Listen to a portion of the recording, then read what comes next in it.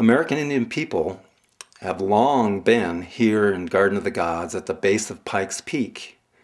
They came for many different reasons. Among them was that it was an ecological crossroads where there was an abundance of wildlife and plant life that occurred in this one location, whereas in other locations they'd have to go for miles and miles to find so many things in one place. And that then made it a cultural crossroads for American Indian nations who came here for that reason, as well as the bubbling springs of Manitou. The Indians out in western Kansas got on the warpath, and the government sent Colonel Sumner of the regular army to this country to chastise these Indians, which he did in good shape. Now at this time I was keeping a meat market down in the town of Lawrence, Kansas. On the north side of the Kansas River was the Delaware Indian Reservation. The tribesmen were there, and I used to buy cattle from them. There was one of these Indians that I bought cattle from by the name of Fall Leaf. Now this man was with Colonel Sumner's expedition during the summer of 1857, acting as a guide. Late in the year, when Fall Leaf returned, he came over to Lawrence and showed me quite a bunch of gold nuggets tied up in a rag. I said, "Fall Leaf, where did you get these?" He said he got these on the Sumner expedition. Said he came to a little stream of water that was running out of the side of a mountain, got off his horse to get a drink. He saw the nuggets lying on the rocks as the water ran over them, and he just picked them up, of course. John Easter.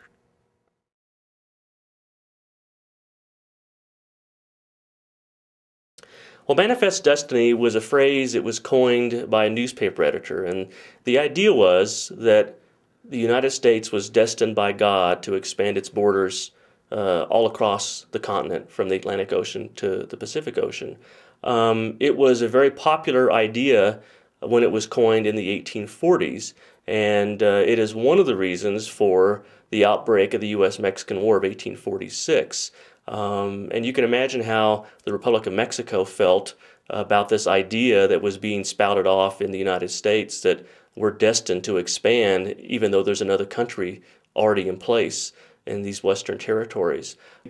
People were willing to use this justification that it's God's will so we can trample Mexico's rights and we can trample American Indians' rights, because that whole area was populated by American Indians as well. But that didn't stop happening what did happen, and the Mexican-American War brought the United States, what is today the American Southwest, and opened the door for eventually the rush to Colorado in 1859. Fall Leaf claimed he'd found the gold about 2 days' travel from Pikes Peak. On being asked if he could find that place again, he replied that he could. Easter proposed to pay him $5 per day if he could go out with a party of men and show them where he found it. He agreed to go, and on the strength of that agreement, a party was formed to go out to the mountains and hunt for gold. After a party had been raised, the Indian chief said we must get him provisions for his family to last them 6 months. We found that we could raise a company of about 33 men with 12 wagons, 10 ox teams, and 1 mule team. John D. Miller.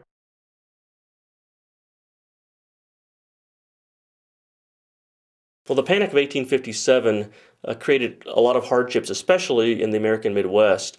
There's one figure that due to the panic, 5,000 businesses failed. Many people were out of work.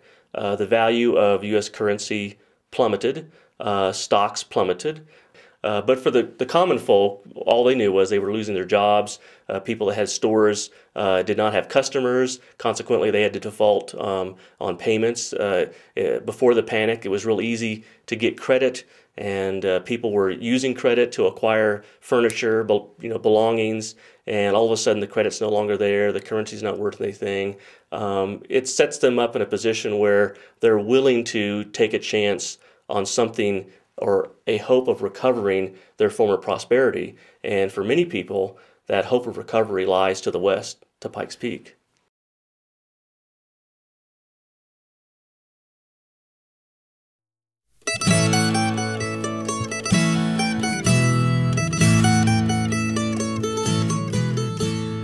(27 May, 1858). The party of gold seekers set out from Lawrence, Kansas on a 43-day journey to Pikes Peak. The route was to Council Grove along the Santa Fe Trail, where other members from the region were soon to join in.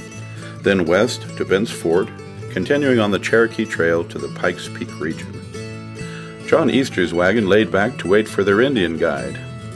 After providing 6 months of provisions for Fall Leaf's family, the Indian guide refused to go along and unveil the source of his gold.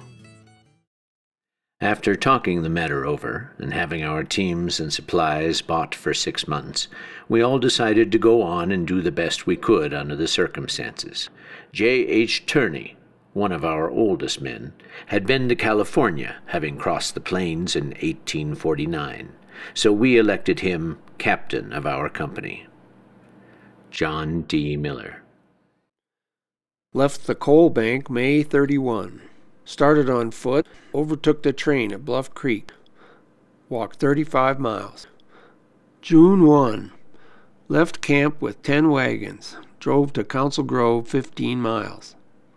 Found some very fine streams today, but little timber and fine prairie.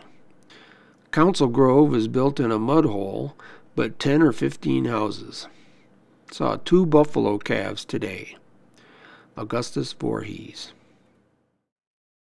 We were told on leaving Council Grove, the border town of Kansas, that beyond that point, any Indians we might meet would be hostile. We'd probably have to fight them.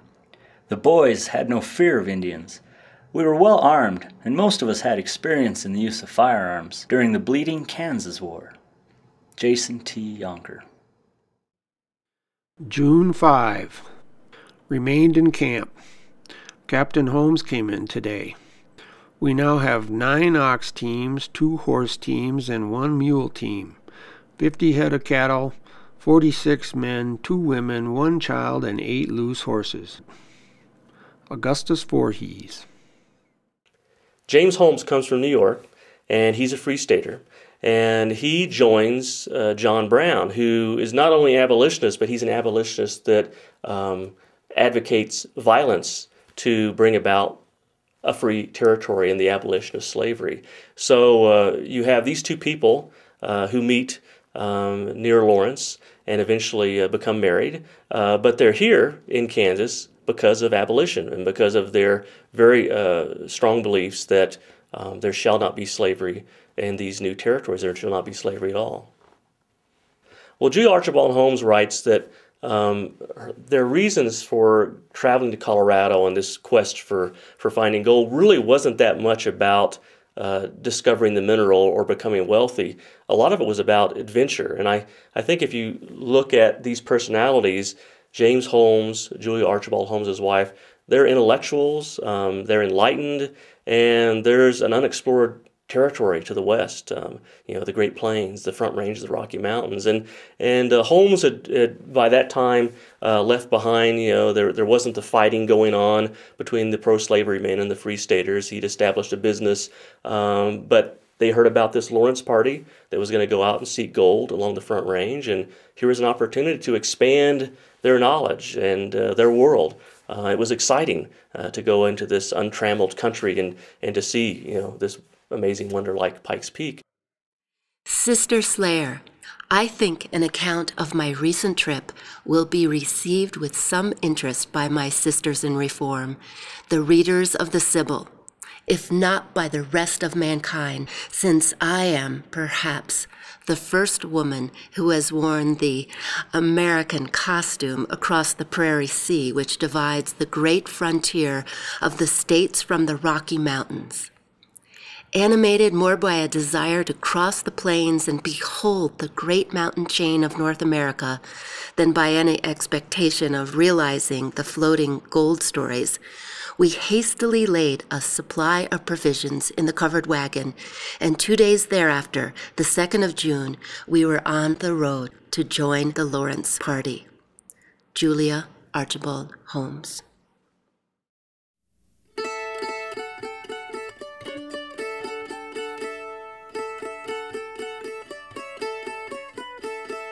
We reached the Cottonwood Creek crossing the 5th of June, where we found the train encamped. We were now fairly launched on the waving prairie. A person who has beheld neither the ocean nor the great silent uninhabited plains will find it impossible to form any adequate idea of the grandeur of the scene. With the blue sky overhead, the endless variety of flowers underfoot, it seemed that the ocean's solitude had united with all the landscape beauties. In such a scene there is a charm for some minds which is impossible for me to describe, but it made my heart leap for joy. Julia Archibald Holmes. At the big bend of the Arkansas, we encountered a band of Indians who were gathered there waiting for their annuities from the United States government. They made no hostile demonstrations, and we passed on. At Cow Creek, a branch of the Arkansas, we saw a herd of buffalo that were all one day passing, a solid moving mass, and we heard the trampling of them nearly all the night following. My impression was there must have been millions in numbers. Frank M. Cobb. Before we reached Walnut Creek, we were told that a large body of Arapaho, Cheyenne, Kiowa, and Comanche, said to be about 8,000 of them, camped near Pawnee Fork. When we arrived in the vicinity of their camp, they gathered around us in want of flour, sugar, coffee, tobacco, and whiskey. They troubled us so much that Captain Turney told us we had better corral and pay our toll, that the Indians levied tribute on all people passing through their country, and if we did not pay it, they would be likely to stampede our stock, as they considered we were trespassing on their ground and would kill their buffalo, although we had not killed any up until that time. When we corralled, he got the chiefs of the 4 principal tribes together, had them sit on the ground, light their pipes, and smoke the pipe of peace. Then they spread their blankets on the ground, and we brought out flour, sugar, coffee, and tobacco, and gave each chief some. The chiefs then issued their orders to their young braves, when they immediately left us and returned to camp. We bid the chiefs goodbye and pulled out for the west. John D. Miller. I was much pleased to learn on my arrival that the company contained a lady, and rejoiced at the prospect of having a female companion on such a long journey. But my hopes were disappointed. I soon found that there could be no congeniality between us. After we had become somewhat acquainted, she in great kindness gave me her advice. "If you have a long dress with you, do put it on for the rest of the trip. The men talk so much about you." "I cannot afford to dress to please their taste," I replied. I could not positively enjoy a moment's happiness with long skirts on, to confine me to the wagon. I then endeavored to explain to her the many advantages which the reform dress possesses over the fashionable one, but failed to make her appreciate my views. Julia Archibald Holmes. 15 June. The Lawrence party reached the Pawnee Fork along the Santa Fe Trail. The dry route was chosen, and the party decided to travel this 50-mile segment over the course of one overnight, followed by a second late night. The moon was a waxing crescent, 4 nights after a new moon. We now had a stretch of land to pass over of 40 or 50 miles, on which there was ordinarily no water, no wood, nor any good grass. We started an hour or so before sundown and traveled until midnight without resting. Here we halted a half hour and made some coffee over a fire made of wood we had brought from camp the day before. Resuming our journey, we continued traveling until after sunrise in the morning, when we arrived at Coon Creek, which we were glad enough to find was not dry as it generally is. Julia Archibald Holmes.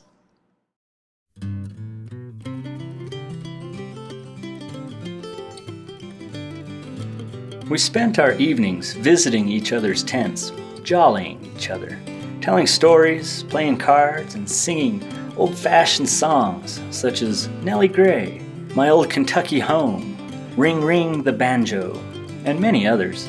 We fancied we had a star quartet of singers and all would join in the chorus. The wolves often tried to rival our concerts. Jason T. Yonker. As the train passed the Arkansas crossing, James and I went to the river to see some Santa Fe wagons cross. The river here, perhaps a mile wide, and the bottom one broad bed of sand, with here and there a channel nearly as deep as the cattle's backs. After unloading a part of their freight and placing perishable articles above where the water would enter the wagons, they attached 12 or more yoke of cattle and entered the swift-running river. It was indeed an amusing scene. 20 Mexicans with sharp sticks punching the cattle, shouting and tumbling in the water. The leading cattle continually endeavoring to turn back. The wagon master on horseback, swearing in Mexican, now at the cattle, then at the men, creating a wonderful confusion. Julia Archibald Holmes. June 23. Drove 18 miles. Camped on the river, still no timber. I found a small spring in a ravine of clear water. We got one antelope today. It is fine eating. The country is getting rough. Augustus Voorhees. On the 28th, we reached Bent's Fort, a large structure built by a Mr. Bent for the purpose of trading with the prairie Indians, the Cheyennes in particular. The price paid for a buffalo robe at present is 10 cups of sugar, about 8 pounds. Julia Archibald Holmes. The fort is built on a bluff near the river, built of sandstone 100 feet wide and 200 long. 13 rooms with a large yard inside. The walls are 16 feet high. The rooms are covered with timber and gravel. A breastwork around the top with portholes for cannon, of which they have 2 pieces. The river is very rapid at this place. Augustus Voorhees. On arriving at Bent's Fort on the Arkansas River, we found no soldiers, but an Indian trader in possession of the fort. Some of our boys made an inquiry and found the trader had whiskey. We afterwards called it Taos Lightning. After sampling a few pints of the beverage, the boys swore it would kill at 600 yards. We afterward learned the stuff was made by Mexicans at Taos from wheat tramped out by sheep on a dirt floor, and that the wheat and sheep dirt were ground and distilled together to make an extraordinary decoction. Jason T. Yonker. Up until this time, our company had been remarkably healthy. This afternoon, however, several were taken very ill. Among the sufferers, some of the quasi-moralists who so opposed my mode of dress and women's freedom. One of the actors in this disgraceful occurrence, the 1/4 of which I have not described, an eminent attorney, has since returned to eastern Kansas and written a long letter on the trip in which he stigmatizes strong-minded women and weak-minded men, and greatly fears for the morality of the world on their account. But of such stuff are generally the croakers against reform everywhere. Julia Archibald Holmes. June 29. Drove 20 miles. Camped on the river. Got an antelope today. Got a glimpse of Spanish Peaks in New Mexico. It is a peak of the Raton Mountains. It looks like a thundercloud. Augustus Voorhees. We began to look anxiously for a glimpse of Pikes Peak. On the evening of July 3rd, after camping, a sudden rain and hailstorm came upon us, penetrating more or less every wagon cover and blowing down most of the tents. The next morning, we bid farewell to the Arkansas River, whose company we had kept 300 miles. Traveling but 15 miles, the train camped early this evening in order to celebrate the glorious 4th. This was done by consuming what little whiskey remained among the members. This day we obtained the first view of the summit of the peak, now some 70 miles away. As all expected to find precious treasure near this wonderful peak, it is not strange that our eyes were often strained by gazing on it. The summit appeared majestic in the distance, crowned with glistening white. Julia Archibald Holmes. Yeah, Pikes Peak or bust, you have to go back to what people knew about the Great American Desert, the American West, the Plains. And Pikes Peak, because of the journals that were published as Zebulon Pike, and especially John C. Fremont used the term Pikes Peak to refer to that big mountain that shadows Colorado Springs today. That was a very well-known landmark. So people knew Pikes Peak, and that was a sort of destination, a beacon for these people that were rushing west once gold was discovered. And of course, if you didn't make Pikes Peak, you went bust. So the phrase that often was a rallying cry of these gold seekers was Pikes Peak or bust. I'm going to get there, or I'm going to bust. I'm going to be broken. We were passing over an uneven road today and getting a mile or two in advance of the wagons. We came upon a pair of antelope grazing. Immediately dropping on the ground that we might not frighten them, we had a fine opportunity to examine their beautiful form and motion. They advanced toward us until they were scarcely 10 rods off, with eyes riveted upon us, perhaps a minute, when sudden as lightning they started and bounded away as like the wind. Their smooth form with slender tapering legs, glossy hair, large eyes, their graceful and intelligent motion left a deep impression of their beauty. Proceeding up the Boiling Springs River, we arrived on July 8th as near as wagons could approach the mountains. Julia Archibald Holmes.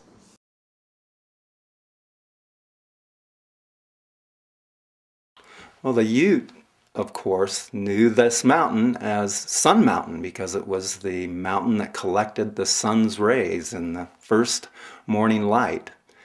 And they made this their home also because it was a landmark. These rocks were a beacon for travelers of all types for centuries and centuries and centuries, even up to and including the time that the gold seekers came here.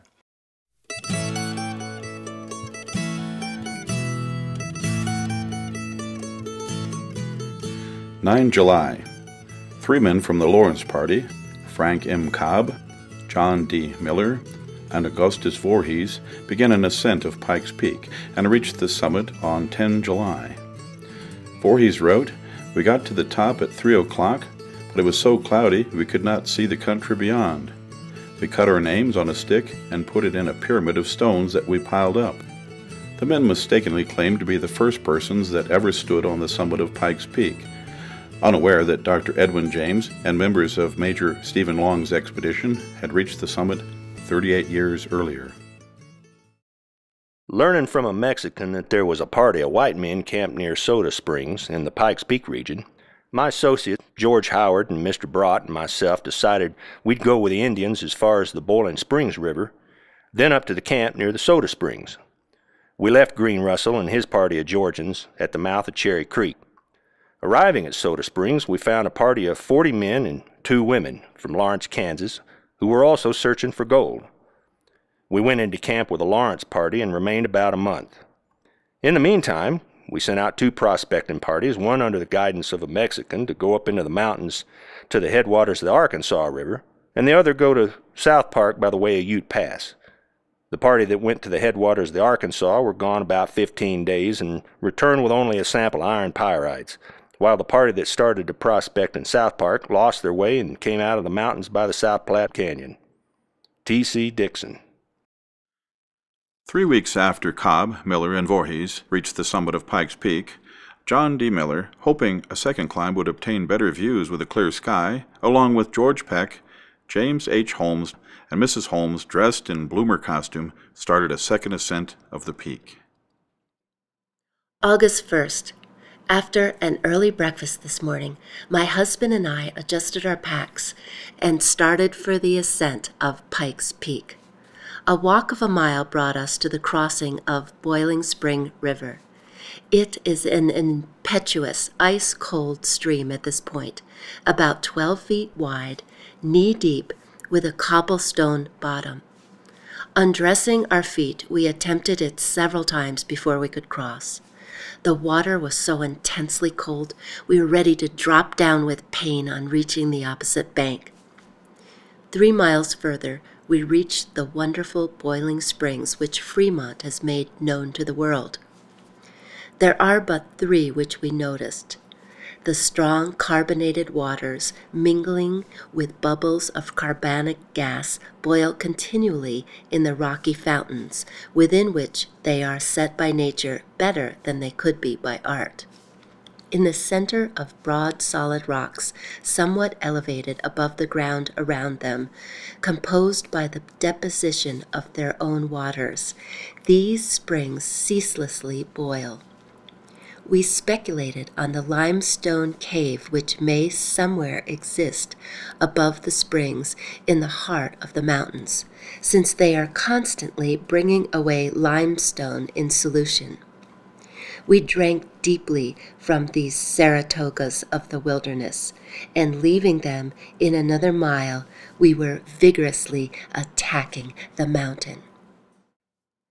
2 days of very hard climbing has brought me here. If you could only know how hard, you would be surprised that I've been able to accomplish it. My strength and capacity for enduring fatigue have been very much increased by constant exercise in the open air since leaving home, or I never could have succeeded in climbing the rugged sides of this mountain. This is the most romantic of places. Think of the huge rocks projecting out in all imaginable shapes, with the beautiful evergreens, the pines, the firs, and spruces interspersed among them. Then think of the fragrant little flowers, so many different kinds. There is one little blue flower here which for some reason I cannot tell exactly what, whether it is the form, color, or fragrance, but it has had the effect to carry me back in imagination to the days of my childhood in my far down eastern home. I have accomplished the task which I have marked out for myself, and now I feel amply repaid for all my toil and fatigue. Nearly everyone tried to discourage me from attempting it, but I believed I should succeed, and now here I am, and I feel that I would not have missed this glorious sight for anything at all. In all probability, I am the first woman who has ever stood upon the summit of this mountain and gazed upon this wondrous scene, which my eyes now behold. How I sigh for the poet's power of description so that I might give you some faint idea of the grandeur and beauty of this scene. Rugged rocks all around, and the almost endless succession of mountains and rocks below, the broad blue sky overhead, and seemingly so very near, all and everything on which the eye can rest, fills the mind with infinitude and sends the soul to God. Julia Archibald Holmes. A decision was made to leave the Pikes Peak region and head toward Fort Garland in New Mexico to replenish supplies. 3 wagons branched off at the Arkansas River and retraced their trail to the States. The remainder of the Lawrence party, in company with 3 gold seekers from the Green Russell party, made their way toward the Spanish Peaks and over the Sangre de Cristo Pass. Arriving within about 12 miles of Fort Garland, we camped on a stream called Placer Creek, where we discovered evidence, as we thought, of mining and having been done at some remote period. We found old wooden wash bowls, a broken pick and shovel, and what took to be an old prospect holes. Some of our boys got busy at once with picks, shovels, and pans, and sure enough, in a little while came into camp with very perceptible colors of gold and some larger flakes in their pans.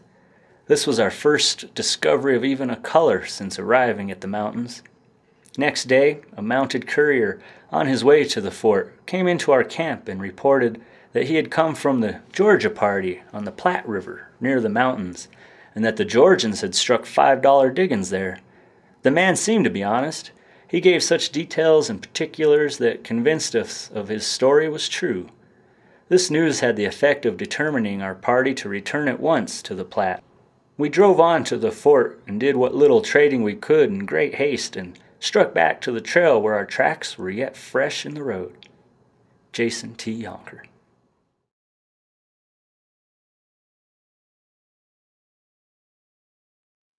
It was now mid-August. Another wagon separated from the party.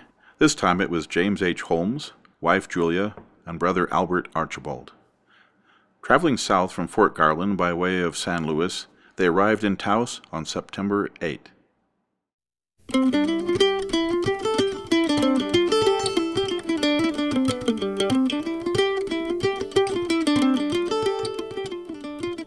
We arrived at where Cherry Creek meets the Platte on the 6th September, making the trip from Fort Garland, a distance of 225 miles, crossing the Sangre de Cristo Range en route in just 8 days. We called that going some for an ox train, though this phrase had not yet been coined at the time. We found some of the Georgians and a few stragglers from Fort Laramie and Salt Lake scattered along the streams and dry creeks prospecting. Some were panning and rocking where they found a rich spot, but such spots were generally quite scarce. Between the mouth of Cherry Creek and Big Dry Creek and the bars and banks of the Platte on the east side, we found colors almost any place, and after a little experience could find spots near bedrock where we could obtain 10 to 25 cents per pan. Jason T. Yonker. The season wore on. By late September, the remaining members of the party decided it would be a good idea to locate a town site somewhere in the valley. The Lawrence party had in company a surveyor, William Hartley, who had long survey instruments. The first site selected about 5 miles from the mouth of Cherry Creek on the east bank of the Platte. This town was named Montana City, but it was decided the location was too far from the main trail traveling from Fort Union and Taos north to Fort Laramie, crossing the Platte at Cherry Creek. John Easter and Ross Hutchins moved down to Cherry Creek and founded the town of Auraria, Land of Gold. Others in the Lawrence party, including Adna French, Frank Cobb, John S. Smith, founded a town on the east side of Cherry Creek at the Platte, calling it St. Charles, later renamed Denver in honor of James H. Denver, then governor of Kansas Territory.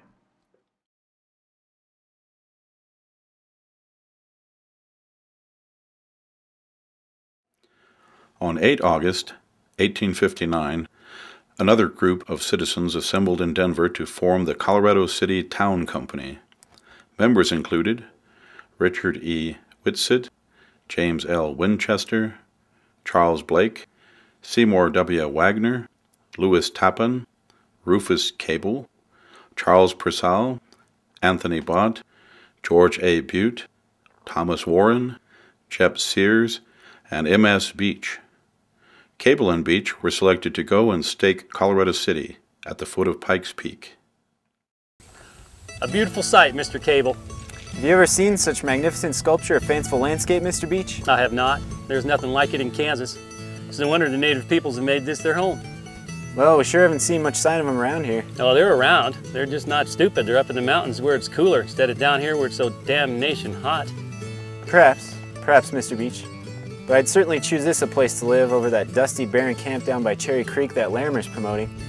I say if gold's found, I'll settle right here in our very own Colorado City. Well, this will be a place many people will want to see with their own eyes when this land is settled. Why, I imagine they'll want to come in here by the thousands. Most assuredly, Mr. Beach. I would choose to live as close as I can to these magnificent rock formations. Why, this would be a capital place for a beer garden when this country grows. Beer garden?